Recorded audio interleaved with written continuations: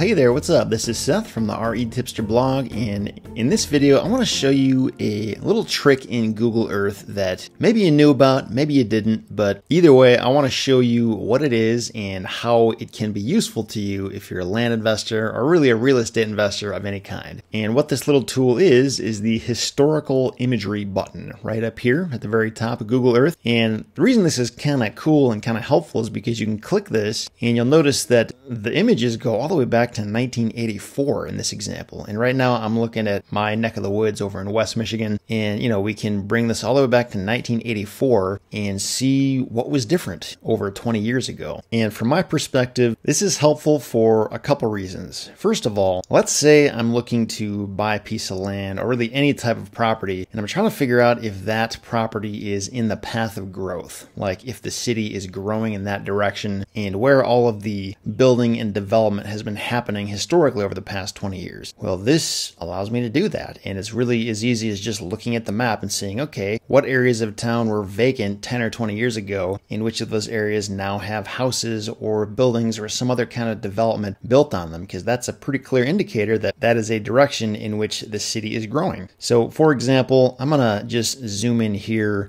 on an area of town called Granville, which is kind of like a suburb of Grand Rapids. And something that happened in this part of town about 15 years ago was they built this massive shopping center called the Rivertown Mall. And if we go over here and zoom in, this right here is where that is. So for example, if we move this imagery to 1997, we see there's just this big open field. There's not a lot going on here. We've got some houses over here to the north and a couple neighborhoods down here to the south.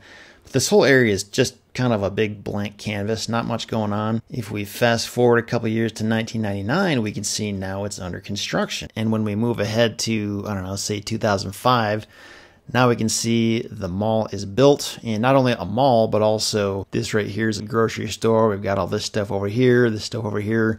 We've got a giant development down here and down there. And as the years have gone by, this area has continued to develop, all because this thing was put in place, and it just basically brought a lot of business to the area and a lot of people trying to piggyback off the success of this mall. If we bring this over here to the present day, 2016, 2017, they also built another huge development over here. So really this area, which didn't have a ton going on 20 years ago, is now booming with lots of people going in and out of this area. And as a result, they have also built a lot of new residential neighborhoods around here.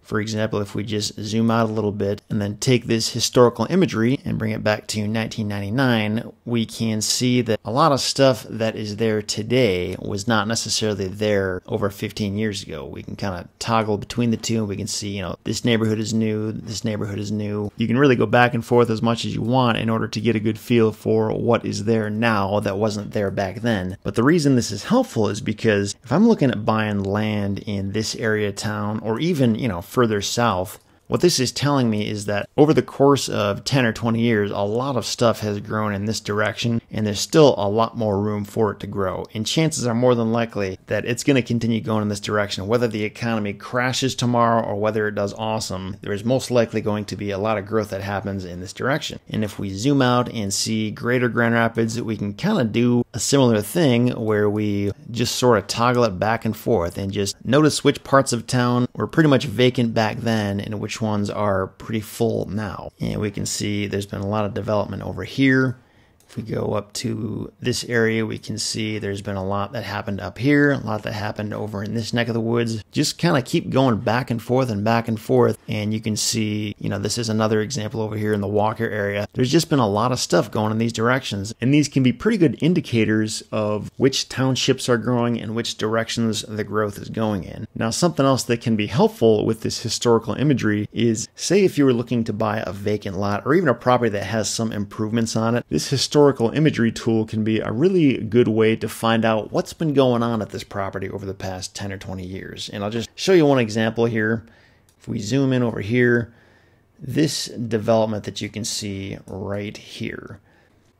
This is a big planned residential subdivision that has not been built out yet, but all the infrastructure's there. We've got a nice little grocery store in this area. And if we go back in time, let's say, back to 2006, we can see this grocery store was not here, and none of this development had been done yet, and it was really basically just farmland at that point. If we go further back in time, as far back as we can go, all the way back to 1999, we can get another look at what the property looked like 15 plus years ago. Something I have seen in the past when using this kind of historical imagery is sometimes I've been looking at a property and it looks fine today, but when I go back 5 or 10 years, I can see that there was a mobile home on that property, or there was a gas station right across the street, or somebody had trashed the property and there was garbage all over the place, and today it's been cleaned up, so it's fine, but somebody in the past had been abusing that property in some way. And this historical imagery gives you a really good way to see what's been going on at that location in the past. And I will say that this imagery isn't always available in every location. Sometimes you may only have a couple of additional snapshots other than the present day. Sometimes you'll have like 10 different snapshots to look at. So it just kind of depends on where you're at, but it's always something that's worth checking out just to see if you can get a better perspective for what's been going on at that property in the past. It's one of those things where, 9 times out of 10, you're not going to really see any big issues from it, but you never really know what you'll find out by doing this. And the only way you're going to learn something is if you try and just check it out and see what's been going on. So that's a nice little feature and tool that's available, again, totally for free in Google Earth. And if it's there for free, you might as well use it. So hopefully you'll learn something new here. Thanks for watching, and I'll see you next time.